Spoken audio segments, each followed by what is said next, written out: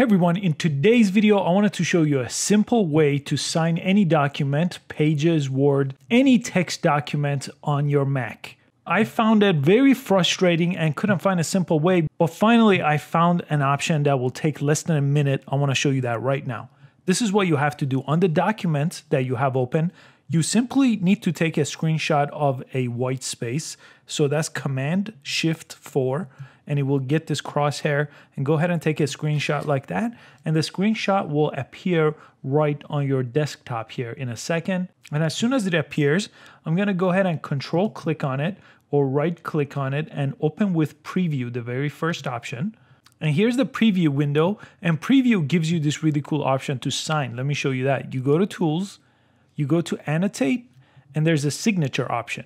And I erased all my signature, but if you go to manage signature, here's the option you'll get. Under camera right here, you'll have trackpad available if you're on a laptop, but on a desktop here, go ahead and write your signature here and then press done.